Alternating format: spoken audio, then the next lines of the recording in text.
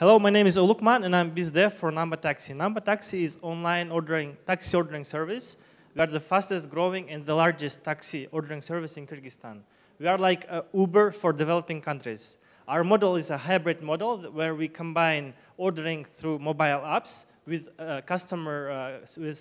call centers where people can actually order taxis through phone calls. Our milestones. We launched 3 years ago as a traditional taxi company, but we've pivoted to like hybrid model where we started investing a lot in technology. And currently we are like Uber for developing countries. We adapted all of our solutions to the needs of developing countries, like in Kyrgyzstan. So we focus heavily on operational excellence, and currently there are only 12% of rejected bookings, and we achieved 30% net profit margin. And in December 2014, we launched our first mobile app to order taxi services.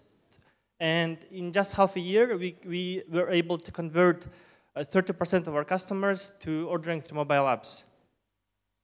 And that's what we are strong at. We are strong at adapting our solutions, IT solutions, to the needs of developing countries. We know how to work with drivers, we know how to work with clients, we know how to attract clients, and we know how to attract the drivers. And the opportunity is that we want to target underlooked 1 million plus countries, cities, which are in CIS countries. And we estimated that only these four countries, the market size is around $2.5 billion. And our target is, our ask is, we are estimating that for the gaining market position in one city, we need around $500,000. So our goal is to become market leaders in 20 cities, and our ask for that is $10 million. Thank you. Thank you so much. You Any have questions? 15 more seconds. So anyway, let's start with the questions.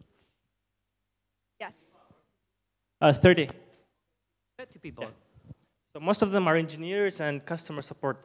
The thing is, what we understood is that, yes, smartphone penetration is growing, and yes, Uber is growing, but people still want contact with real people. So most of our bookings are actually done through our customer support. So even if person requested a cab, we always ensure that the cab arrives there, and our call center ensures the quality of the drive. Where are you focusing? Developing countries only? Huh? Where are you focusing for developing countries? For developing, currently we are focusing on CIS countries because it's our region. It's our Russian-speaking countries, ex-USSR, and we know how to operate in those countries. And then we can actually target like MENA or African region too. Because we believe that this hybrid model is like we've developed a playbook where we can actually just replicate opening the taxi services. Hmm? Yeah, sure. Sorry.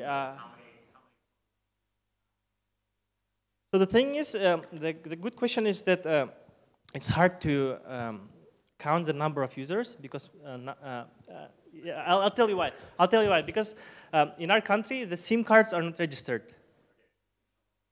Because the total number of the unique people who request the cab from us is 300,000 clients. 300,000. Yeah. So we do around.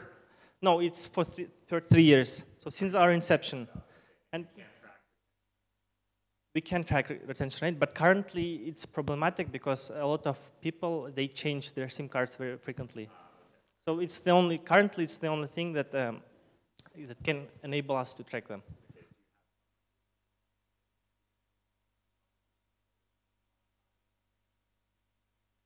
I can tell you that we have around 45,000 active users right now. Yeah. It's monthly active users. And